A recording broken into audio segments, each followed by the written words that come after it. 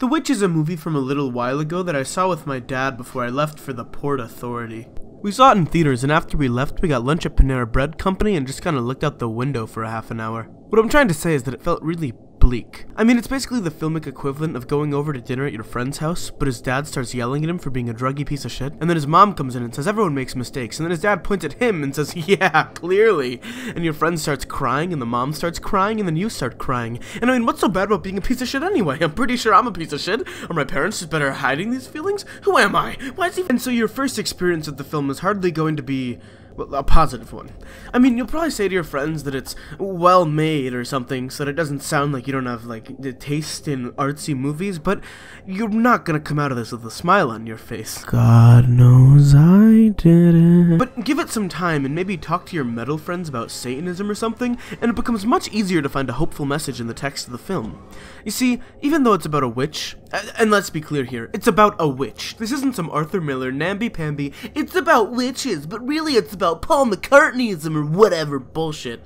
This is about historically researched, stick-riding, kidnapping, soul-selling, book-brandishing, sexually liberated Satan ladies, and it's proud of that, goddammit! Anyway, the movie is about an actual flesh-and-blood witch, but the real antagonist of the film is the character's failure to live up to their own standards. Yeah, the film does start with like a witchy kidnapping, and this is some of the best horror filmmaking that I've ever seen in my life. But that only seems to catalyze the breakdown of this family unit, not necessarily initiate it. Right? So the true root of these characters' problems is that the puritanical ideal of the moral person is kind of an impossible and masochistic standard to hold oneself to. These ridiculous standards are made all the more absurd and horrifying by the Calvinist beliefs that A, the bad luck that the family suffers is the direct result of their sin, and B, that they are predestined either to heaven or to hell, and that they will only ever be able to find out which one it is once they've actually reached the afterlife. Tell me.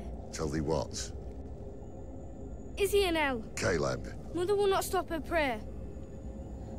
And if I died this day, What is this? I hold evil in my heart. My sins are not pardoned. Thou art young yet. And if God will not hear my prayer, Caleb! tell me! Look, you. I love thee marvellous well. But 'tis God alone, not man, what knows who was the son of Abraham and who was not. Who was good and who was evil. And so here they are, a family banished from the society they crossed to a sea to be a part of, relying solely on their faith to guide them through their hardship. They each hold themselves to an unreachable standard on the off chance that they will even be considered for admission to heaven, convinced that if they do this correctly, God will guide them to a prosperous and happy life. But they don't, and he certainly doesn't. And so the film repeatedly incorporates mistakes, both small and large, showing how natural human error inevitably causes them to stumble from the path that they've chosen for themselves. Alright, so it could be something simple, like just going off on a whim and teasing your sibling, or something huge like failing to raise a whole crop before winter. These characters are going to make mistakes, and I mean, of course they are, they're people, but they can't quite see it that way. They interpret every misstep as a footstep away from God's light, and end up seeing their own misfortune as a direct result of their mistakes. But a man's gotta eat, so they take shortcuts. William trades Catherine's silver cup for traps so he can catch food in case that his crop fails. I mean, I guess honestly good on him, because it does. Caleb expresses this weird, incestuous desire for Thomasin, his sister, which wouldn't have developed if his parents didn't put him in a situation where he was some horny kid and his sister was the only person he could reasonably point his desire at. And then there's Thomasin, who's consistently faithful, but is driven by the misogynistic distrust of her family into embracing this role of this evil, wicked girl, even though she only does it to stop her annoying fucking sister. Holy shit, these kids are the fucking worst! The point is that these people are squeezing their belts so tightly that their muffin tops have started oozing over the edge. Natural desires and reactions, when framed as these acts against God, take on lives of their own, and each member of the family is sent down their own horrible downward spiral. You see, William is a man who has principles, just not one that follows them too strictly. He knows the proper Bible verse for every situation, but when Catherine starts accusing Thomasin of stealing her cup, he remains silent for all too long. It's been disappeared for some while. Just lose it. I've not touched it. Where has it gone then? I haven't touched it. I've caught thee trifling with it before. She says she'll touch it, Catherine. It's his own cowardice that leaves room for Catherine to basically drive herself crazy, and that allows the resentment toward Thomasin to grow to the point where, when her two piece of shit siblings accuse her of witchcraft, even he starts to buy into it. So here they are, a family that has squeezed themselves so hard into the constraints of Puritanism that they inevitably collapse in on themselves. When William says, Corruption. Thou art my father.